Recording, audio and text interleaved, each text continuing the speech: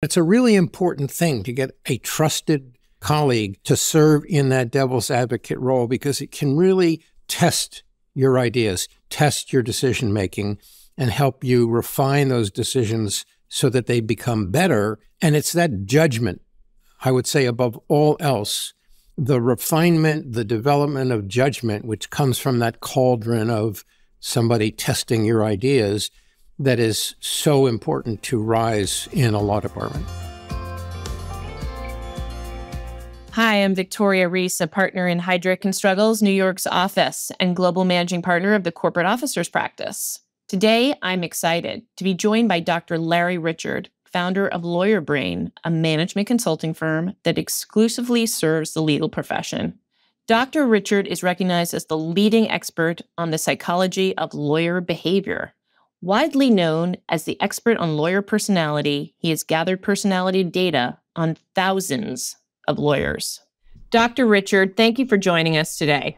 Thanks, Victoria. My pleasure. You've analyzed over 25,000 lawyers and have told me the story is lawyers are different. Based on your research and experience, can you share why? Absolutely. So let's clarify first. When you say analyze, our audience may picture lawyers lying on couches all over the world, and that's not the kind of analysis we're talking about. We're talking about research that I've done since the early 90s on the personality traits of lawyers. And that actually started because I was fascinated with why I personally didn't fit into the legal profession, even though I come from a long line of lawyers. So it led me to earning a PhD in psychology. During my schooling, I studied the personality traits of lawyers. And what has stood out to me consistently from that early research right through to today is that there are certain personality traits that characterize lawyers that are very, very atypical compared to the public and are very strong, relatively speaking. And the most singular of those is an extraordinarily high level of skepticism.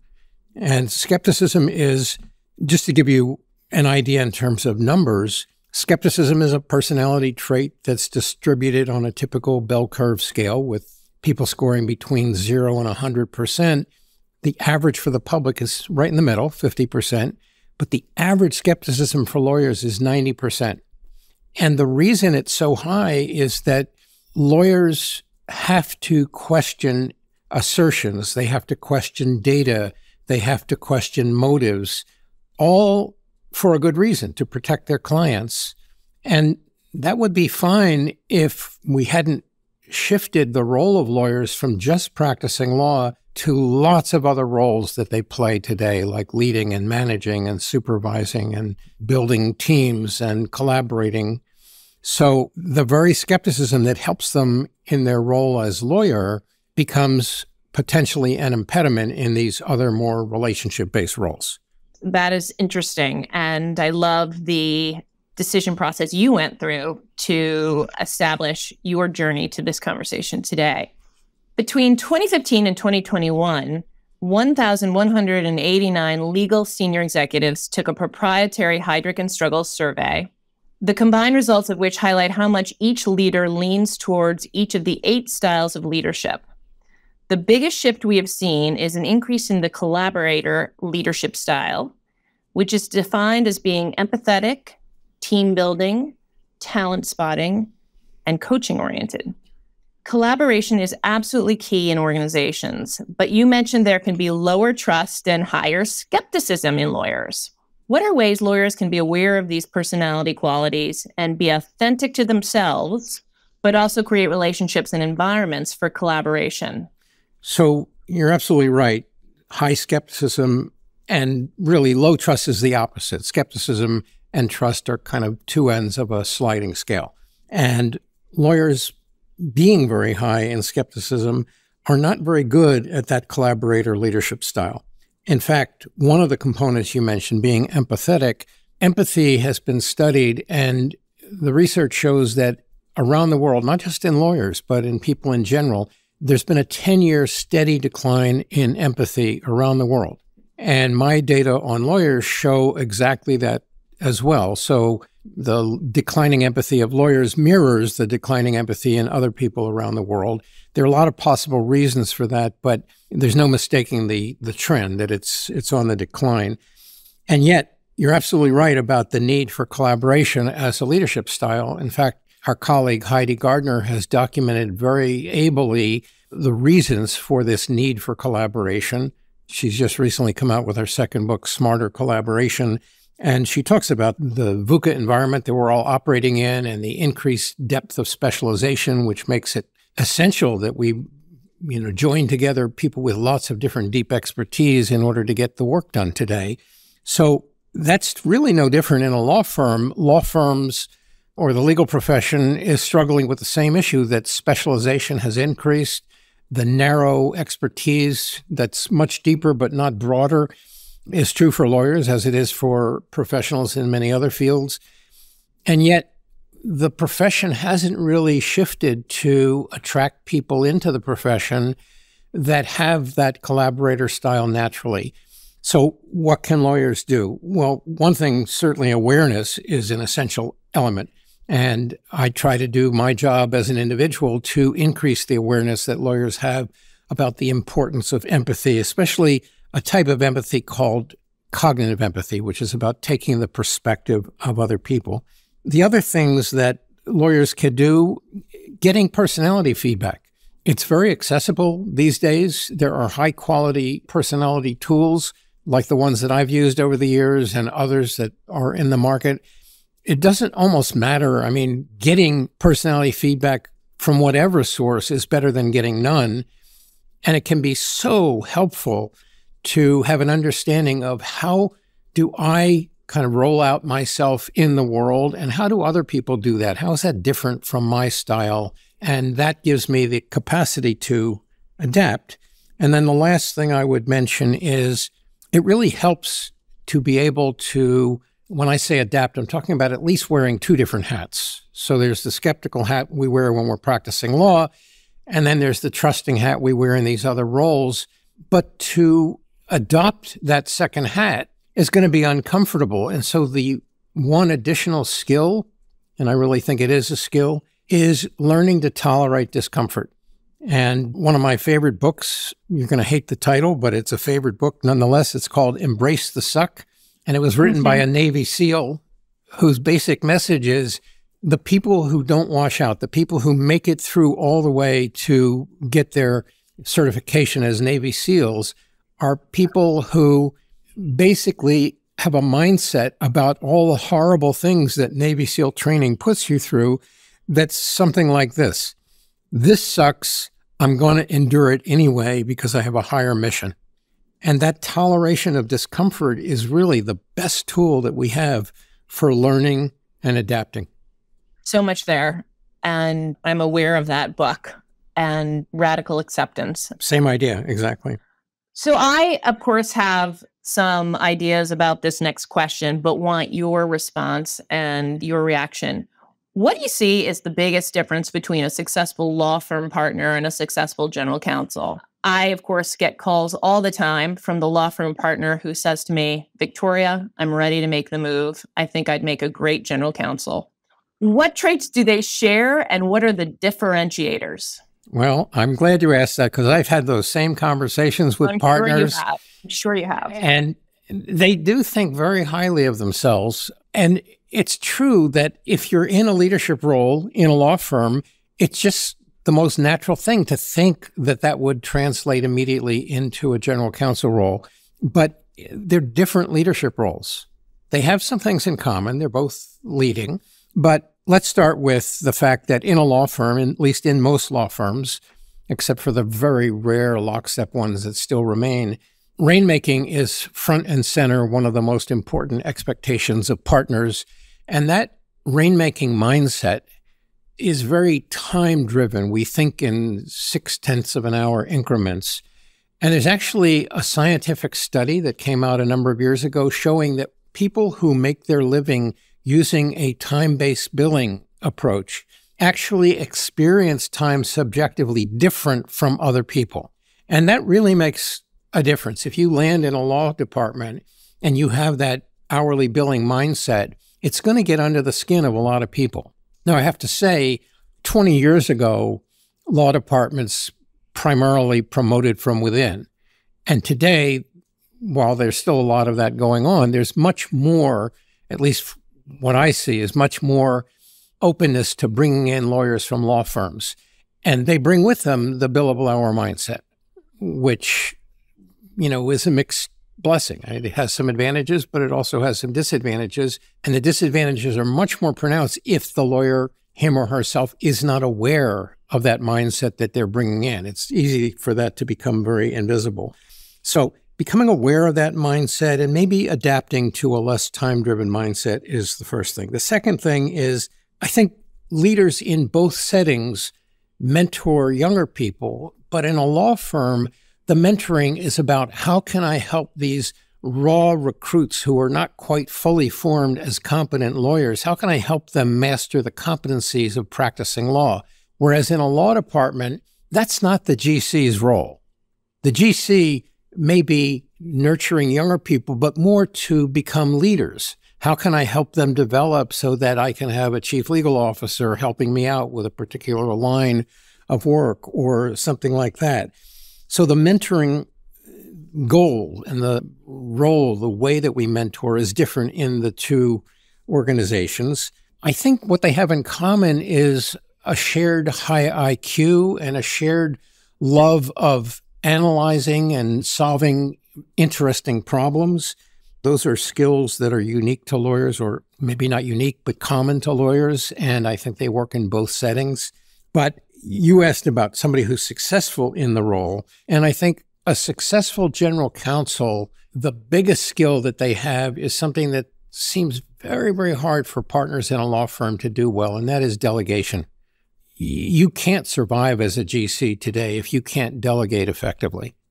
So I'll stop at that. I'm sure there are more, but those are the off-the-top differences that I see. And I think this next question will expand upon that. For those in legal who may want to move into different roles, for example, general counsel, chief legal officer roles, get to the top, what specific leadership skill sets and capabilities should they focus on developing the most? What skill sets and capabilities do they typically possess that should be tapped into more in the companies they're at? So the ones I just mentioned, certainly the analytical skills and the love of problem solving. Of course, it's important not to get carried away with that, or we end up with too much of a good thing and we get to analysis paralysis. The other thing is there is, I think, a great amount of room for people who want to move up in a law department to adopt a devil's advocate mindset, or even to get an actual devil's advocate. In other words, I find that decision-making is much crisper and much better if you have somebody that can actually serve that role of challenging you.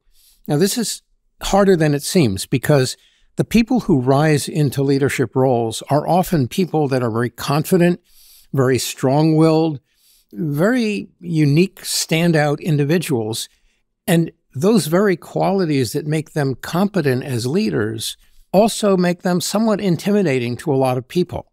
And when you're intimidating, it's hard to get somebody to volunteer to be your devil's advocate and push back against you. But it's a really important thing to get a trusted colleague to serve in that devil's advocate role, because it can really test your ideas, test your decision-making, and help you refine those decisions so that they become better. And it's that judgment, I would say, above all else, the refinement, the development of judgment, which comes from that cauldron of somebody testing your ideas, that is so important to rise in a law department. As a leader, if you have a lawyer on your team or work with lawyers as teammates, any advice for how to best engage and communicate to ensure you're getting the best outcome out of those lawyers? And then following up, what advice would you give them on how to inspire and create meaning among their teams? So, Victoria, I think to answer that question about how to bring out the best in people, it would be helpful to your listeners if I do a little bit deeper dive into what I mentioned at the outset, which is that lawyers have these 7 atypical or outlier personality traits. Because we're always using those traits and they help us in the practice of law. But when the goal is bringing out the best in other people, the very same traits that help us be good lawyers can challenge our ability to bring out the best in others. So I've already mentioned skepticism. The next trait is really high autonomy in the sense that we don't want people telling us what to do. And by the way, this refers back to the earlier comment when you asked me about a partner in a law firm that wants to enter a legal department. This is another thing that lawyer should be aware of. If you have high autonomy needs, it works in a law firm, or it has up until now. But in a law department, that high autonomy isn't as valued. And in fact, my research shows that there is a slightly lower average autonomy score for law department lawyers than for law firm lawyers. Next is high urgency. Urgency is the friend of the lawyer in private practice. Lawyers are always responding to large, urgent problems that their clients bring to them. So it stands to reason that the personality traits of lawyers in law firms would be more urgent, more impatient than the average person. I'm not so sure that urgency unbridled would be the best thing in a law department. So that might have to be adjusted. Certainly, if you're trying to bring out the best in other people, finishing other people's sentences, which we high urgency people do a lot, is not going to win you any converts. The next thing is high abstract reasoning. That's the analytical skills I've mentioned. We've already talked about that. The next atypical trait, number 5, is low sociability. That means lawyers are very, very uncomfortable with intimacy and vulnerability. We'd rather have arm's length analytical, cerebral conversations and not emotionally vulnerable ones. And yet, being vulnerable is the best way to build connection, and connection is the best way that I know to bring out the best in other people, to build a trusting relationship with them. So there's a little bit of a tension there. The next one is a very important trait, so important that the American Bar Association asked me to write a book about it. It's called Resilience, and I've just finished the book last month, and I'm working on some final edits. So resilience as a personality trait is a little bit different from the kind of resilience we talk about when someone recovers from a natural disaster or from COVID or that sort of thing. Resilience as a personality trait is an interpersonal dynamic. It's basically how we react when we are criticized or rejected. So if someone forgets my birthday, if someone criticizes my work, if a client promises to call and then they don't call, how do I react? High resilience people just take those things in stride and they don't get bent out of shape. But low resilience people are very defensive and hurt, easily wounded, and often find themselves talking, thinking, acting defensively. So resilience is pervasive in the legal profession. My data consistently have shown over 30 straight years that 9 out of 10 lawyers are low in this trait compared to only half of the public. Now, that's just stunning. And one of the reasons we're so low in resilience is that high skepticism is one of the factors that drives our resilience down. I don't think we have time today to unpack that, why that's so, but I'll try to do that in the book. So low resilience is important here because if you are low in resilience and you're in a leadership role, leaders get criticized more than other people. And a low resilience or defensive response to that criticism will upend your ability to get followership. Number 2, when you are trying to bring out the best in other people, it's very easy for a low resilience person who's trying to bring out the best in others to get caught up in his or her own narrative and lose sight of the goal of bringing out the best in other people. In other words, low resilience makes us a little bit over-focused on our own needs that are unmet, and it doesn't give us the bandwidth to focus on bringing out the best in other people. So low resilience is really important. And the good news is it is a learnable trait. Most traits are not that learnable. They have kind of a rubber band effect where they bounce back as soon as you stop paying attention to them. But when you raise your resilience, you actually can set it and forget it. It doesn't have that rubber band effect. So very important trait. And then the last trait is the newest trait, and that's the one I mentioned earlier, that lawyers are low in empathy. And empathy is perhaps the single most important trait for bringing out the best in other people. You have to understand, how does this particular individual operate? What are their criteria? What helps them feel like their best is up front? Not what I want for my best, but what does this person want? And by thinking empathically, we can do a much better job of mentoring, supervising, leading other people. And then you also asked about inspiring and creating meaning. There's ample research, including what's called the self-determination research, the three main factors that motivate people. Or let's put it this way, there are three factors, and then there's a wraparound to all three factors. Autonomy, belonging, and competence are the three main factors that produce motivation. And wrapped around those three is this fourth factor of meaning. Human beings are meaning-making machines. We need meaning to feel committed to the organizations we work in. And leaders have a responsibility and have the capacity to constantly be helping the people that are their constituents to figure out, how is the assignment you've given me meaningful? What's the end result of my efforts? Can you show me a link between what you've asked me to do and the end result, so I feel like what I just did mattered? And that's so important to do it. The advice I would give to any lawyer in a management, leadership, or supervisory role is always, always, always take into account meaning from the standpoint of the people that you are supervising.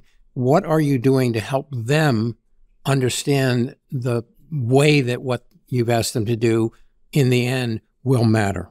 So that would be my closing thought about that particular question. Great closing thought. Larry, thank you for making the time to speak with us today. My pleasure, Victoria. Thanks for inviting me.